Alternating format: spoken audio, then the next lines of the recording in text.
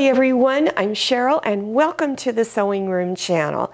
If you're looking for a really easy clothing project that you could make as a gift for someone or maybe just for yourself, try making pajamas. Now this one is made out of Christmas flannel fabric. It's the Snuggle brand that Joann Fabrics and Crafts carry. They have a very large selection of the flannel fabric. But if you don't want to make it with Christmas, don't forget you can use other types of flannels and cottons. I'm using Simplicity pattern number 1043, and the size in the pattern itself is listed up here at the top. So make sure you read the size and make sure you get the correct one for you. The pants is labeled E, so when you go to get all of your instructions and information, you look for pants that's labeled E. To get the information about the measurements for the sizes, it's on the very back of the envelope, and I've highlighted in yellow those areas that you need to look at. You look at the measurements, and whatever measurements fits your body size, you need to measure yourself or the individual you're making them for. Then that's the size you go with. The pants information is down at the bottom, and remember it's labeled E. Once you get your pattern piece selected, then you want to hold it up to you. Make sure it's going to fit you. If not, you need to make adjustments. If you want to make adjustments in the length, there is an area down near the bottom, about halfway down the leg, you will see double lines. If you need to make it shorter, you just fold it where you need it. If you need to make it longer, you cut through the middle of the lines and separate it till you have that length. Do not cut at the very bottom of the pants to shorten it, because you've got flared edges out here that need to remain there. On the first page of your pattern sheet, you're going to see an area that looks like this. And this is how they recommend you lay your fabric out depending on which pattern you're using, if you're making a top or the pants. It also goes by the width of your fabric. For me, because I'm making the pants, you flip the pattern sheet over and that information will be there. So this is the layout. I looked for the size, and then this is how they recommend you lay it out. Your fabric is not folded, so you unfold your fabric completely, and this is how they recommend you lay it out. Now, the reason why one piece is shaded, that means it's front side. So make sure after you cut one pant leg out, you flip your pattern over, lay it down, and then cut it out. I want to show you the different type of stitching you can do on your seams. If you have a mechanical machine, you probably have some overcast stitches, depending on how old the machine is. So you could do your straight stitch, and the width, seam width for these pants is 5/8 inch. So you could do your straight stitch and then do a zigzag stitch over the edge. If you have a machine with overcast stitches, and if you have a computerized machine, you do have overcast stitches, just check your user's manual to see which ones they are if you are not sure. So you could do your seam and then do your overcast stitches to bind the edges. This seam was done on a serger, and this is the method that I'm using.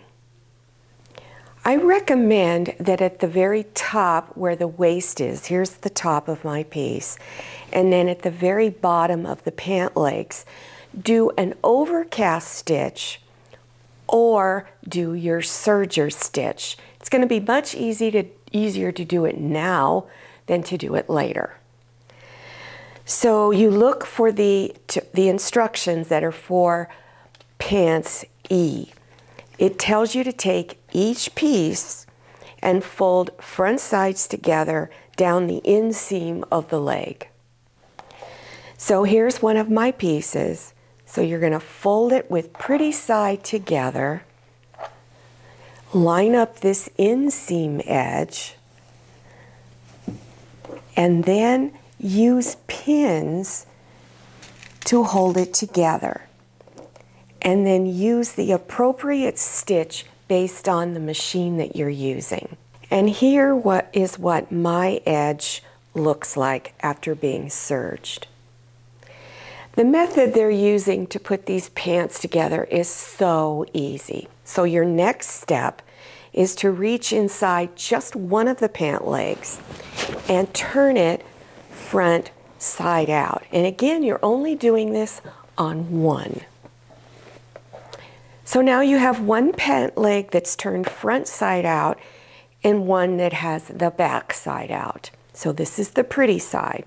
You're going to open up the other one here and insert it into the leg, matching your inner seams together.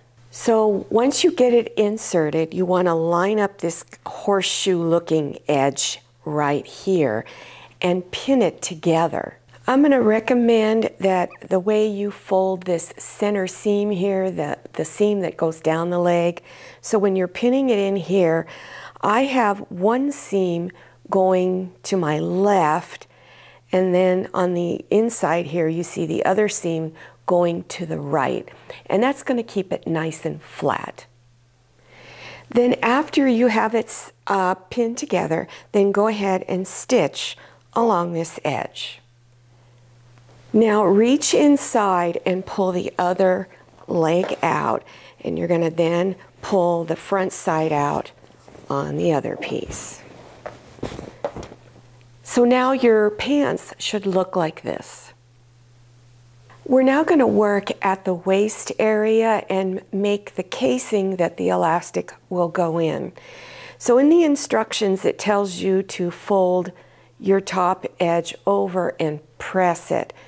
Because my edge is serged, I'm not going to do that step, but for those of you who want to, you just fold this over and then fold it over again 3/4 of an inch and pin it down. After pinning, you want to indicate an opening, an area that you're going to leave open so that after this step you can insert your elastic. So I've put one pin here, and this is where I'm going to start. I'm going to back stitch there, stitch all the way around the waist area, and then I put 2 pins to tell me where I need to stop, and again back stitch. So you'll have this opening here where you can insert the elastic, and it's about 2 inches wide.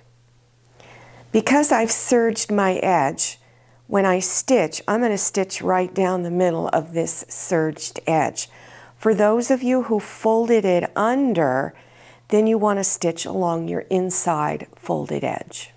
As I was reading the instructions and the area on the supplies needed, it didn't mention elastic. At least I didn't see it. Maybe it was there, but I couldn't find it. But based on the width of the finished casing side, which was around 3/4 of an inch, I assumed you would use 1/2 inch wide elastic. So then take it and wrap it around your waist and add 1 inch to it and then cut it. Then at one end, you're going to put a safety pin on the end. So then take the pin and insert it into your casing at the opening and begin pushing it through, gathering it up. After you've pulled it through to the other side of the opening, then make sure your elastic isn't twisted at this point and go ahead and pin the ends together. Then try it on. If the pants are too loose around the waist, then you can cut some of the elastic off, but there has been plenty allowed for any adjustments. Then overlap your ends anywhere from 1/2 inch to 1 inch, and then do a couple of rows of zigzag stitching, and that will allow it to stretch. Then after you stitch the ends together, push the elastic back inside the casing and stitch the opening closed. If you've serged the bottom of your pant legs, to hem the pants, fold it up an inch and then stitch down the middle of your serged edge. If you want to turn your edge under a 1/4 of an inch, it's recommended in the instructions that you press that 1/4 inch wide edge, then fold your pants up, and then pin it and stitch it down. After stitching, this is what mine looks like on the inside. I stitched down the center of the serged edge, and then this is what it looks like on the outside. And this is what the pants look like when they're done. So when you're working on these pants, you don't have to make it out of flannel. On the package, it'll also recommend other types of cotton fabric to use. So if you don't want to use the flannel, you don't have to. Remember, check out Joann's because they have a great selection of snuggle fabric. Well, I hope you enjoyed this tutorial and that you learned something new. If you're interested in other beginners sewing projects, make sure you go down below your YouTube screen to the description section and click on Show More or the down arrow, and you will see all kinds of links taking you to beginners sewing projects. Don't forget to follow me on Instagram and check out my Facebook page. Thank you so much for watching, and I'll see you next time. Happy sewing! If you like the Sewing Room channel, one of the best ways to show your support is to subscribe by clicking on that red subscribe button and give this video a thumbs up.